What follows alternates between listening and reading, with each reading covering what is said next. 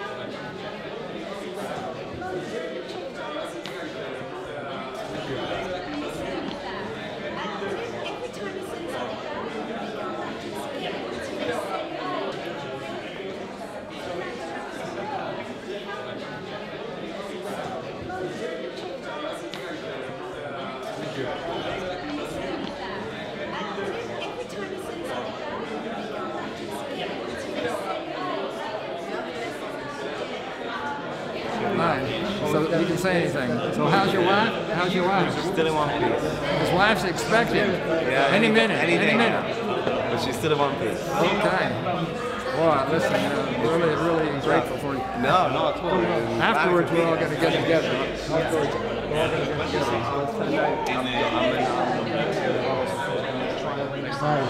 Hi, Sarah. Nice to meet you. So you had a look at the sculptures yet? I come especially from Israel to here. Oh, really? Yeah. That's commitment. Yeah. So are you a friend of the artist? Yeah. We went together. I'm 65. He's 85, but we tend together. Yeah. Another year. How do you shape and mold the brass? When you say you're doing that on, what is that? This was done originally in clay. In clay.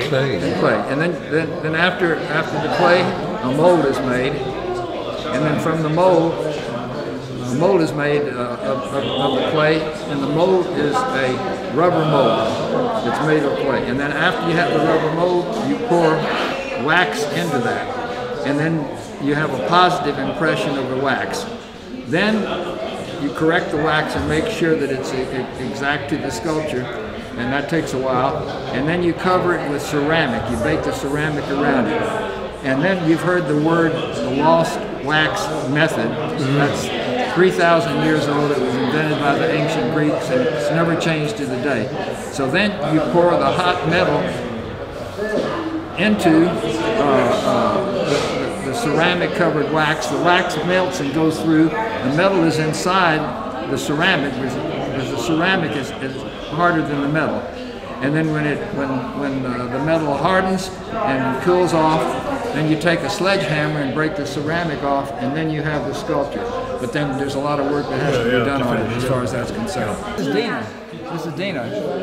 This is Mark. Mark's my personal. I know. I've just told her. Okay, you told her. I heard about it today because I read about the sorry state of the ship. So this is. She came all the way from Israel here to be with us. The exhibition. She's a lifelong friend. Yes. And I came all the way from Fulham. This is Itzhak. Come over here. This is my training partner. We're in the gym 7 days a week, all day. Yes.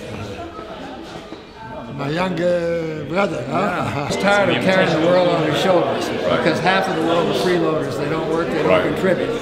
So it's too heavy. Oh, so you've got a political message in these ones? Yeah, it's a big political message. It's a capitalistic message. So you got Just Europe, Australia, New Zealand, and the Americas show. Yeah. Everything else is blocked out. They're not free. So anyway, he's smashing his way to freedom so that he can create a new world for him. A brand new world. This is the next in the series. It's called Genesis, a New World, a New Golden World. The world is no longer on his shoulders, it's rising in the air. Why is that? Because the freeloaders are gone. Only the people who produce are there. Only the achievers. And that one over there, that is... This is the world is Atlas is running with the world to achieve his destiny, and this is a world dedicated to laissez-faire capitalism. And here, wonderful to see. It looks beautiful here. I was driving and then I see, oh, this is the place. Okay. Because I mean the location is perfect, isn't it? With all the yes, beautiful corner. Yeah. Can we have a picture with you? Sure. Yes, of course. Well, he's taking a picture Yeah, now. we can do 3 of us. Yeah. Here we go.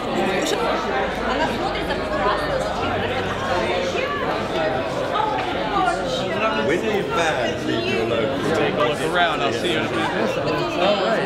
You're right. I'm doing very well. Very well. I had an operation 12 weeks ago. What did you do? I'm right on the right path. you are.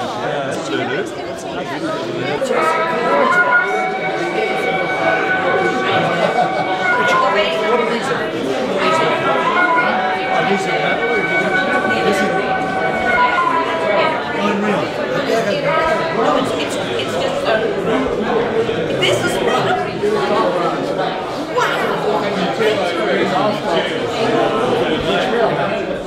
yeah! Richard, this is great.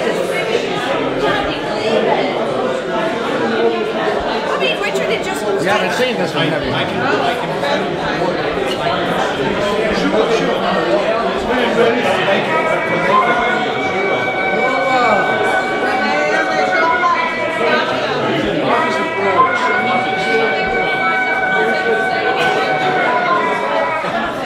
The two is good because with bronze, with a good patina, you can get rich shadows and highlights and everything. And with the stainless steel, it bounces back at you, so you get. And then if you look at it here, you can see the reflection in the polished stainless steel, so you have the double image.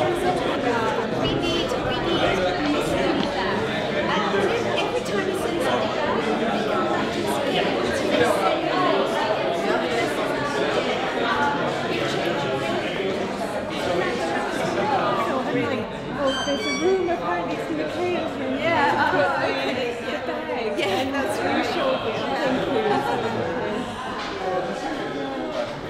חברים גם בבני התרבות שלא בטלגרמה, אתה חייב לבוא, יש בית שעכשיו זוג מתגרש לטיפול בבית שלי. יפה לכם. בגיל כזה לעבור מירושלים לבני התרבות. This is Atlas representing all the achievers of the world. Right. Escape to freedom. He's tired of carrying the world on his shoulders because it's gotten too heavy because half the world are freeloaders. They don't work, they don't contribute. Right. You got it. What do you remember? Okay. And so this is Atlas. He's smashing his way out of the world to create his own world. Here he's creating it. Genesis. The world is no longer on his shoulders. It's up in the air because it supports itself, because once you get rid of the freeloaders, it's a different world. This one, he's running with it.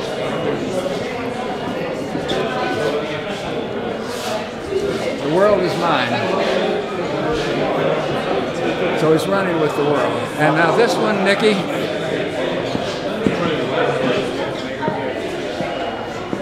Together we are indomitable. You have to have if you have a super alpha male, you have to have an alpha female. So she is dominant, and he is Howard Rourke, or he's Hank Reardon, or he's John Galt, and she's Dagny Taggart. So yeah, that's it. That's it. And so it says, together we are indomitable. That's fantastic.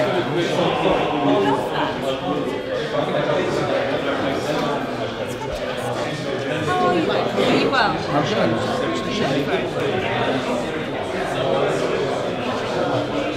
Now, come over here. Look, he's talking to you. Push this.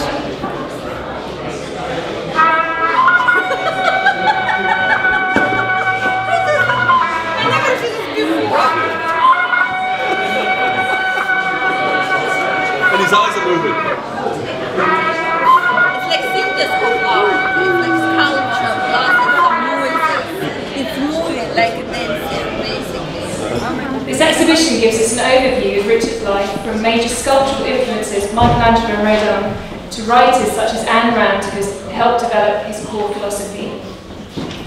Richard Mintz is a true adventurer, having broken world records a total of 12 times.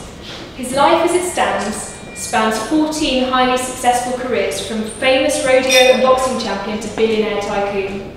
Now, in his 84th year, he has established himself as a respected professional sculptor. Have a look around this evening at every detail of his remarkable work and take time to hear the stories for yourself. There's the anatomically perfect atlas, the stunning quadrilogy that gives us a taste of Ayn Rand's profound effect on Richard's life. And then there's Against Goliath, a triumphant piece created in honour of the artist's own victory against cancer. Tarzan could perhaps be a self-portrait of Richard's lifelong pursuit of adrenaline, testing his strength and courage, diving off 170-foot high cliffs, water skiing for 11 hours non-stop, fighting 2 great white sharks, and coming out, as you can see, very much alive. But I can promise you, all these stories are much better told by the man himself. And so it's my great pleasure to say, on behalf of Hay Hill Gallery, I present the artist, Richard Mintz.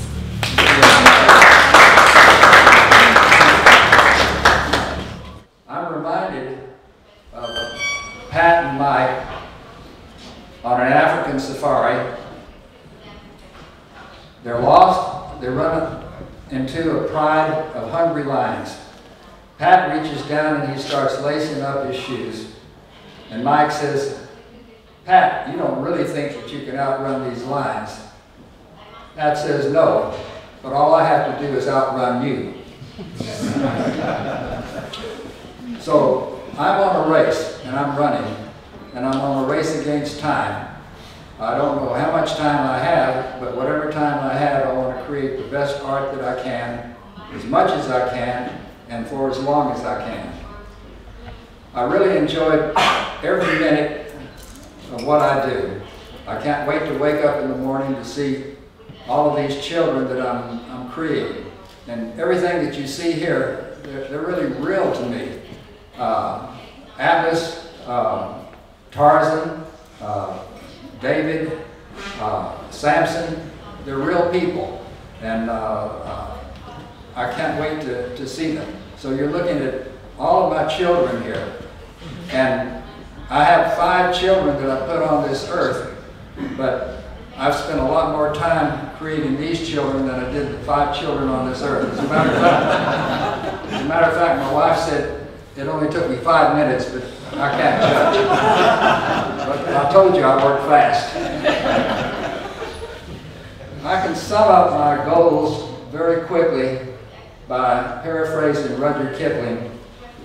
When Earth's last picture is painted and the tubes are twisted and dried, when the oldest colors have faded and the youngest critics have died, we shall rest in faith, we shall earn it, lie down for an eon or two, till the master of all good workmen shall set us a work anew. And no one shall paint for money, and no one shall paint for fame, and no one shall paint with sorrow, and no one shall paint with shame, but each in his separate scepter, and each in his separate star, shall paint the thing as he sees it, for the God of things as they are. So that's what I do. I create what I do for the God of things as they are. Friends are family. And recently, I lost a lifelong friend, Major Robert Atkinson Wilson. Major Bob was an Irish intellectual, sparkling, mischievous, He was first a valiant Queen's Gurgler. Then he became a solicitor representing the British government, and then he became a writer and a poet, published. But most of all, he was my steadfast, loyal friend, and so I want to dedicate this exhibition to Major Bob. And one of his favorite songs was Danny Boy, and I have asked another friend of mine, Martin McKay, Piper Martin McKay, undisputedly one of the top, if not the very best, Scottish bagpiper in the land. And here he is.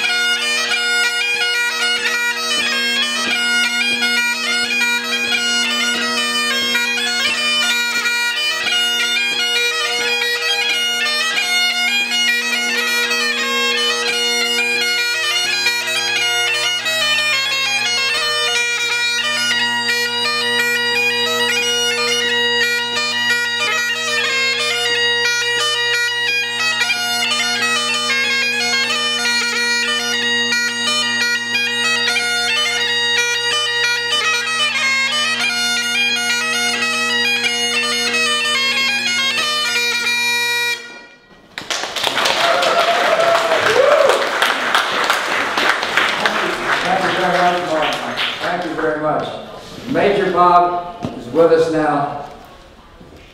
He has a smile on his face, and he has a glass of 100 proof gin with an onion in it in his right hand.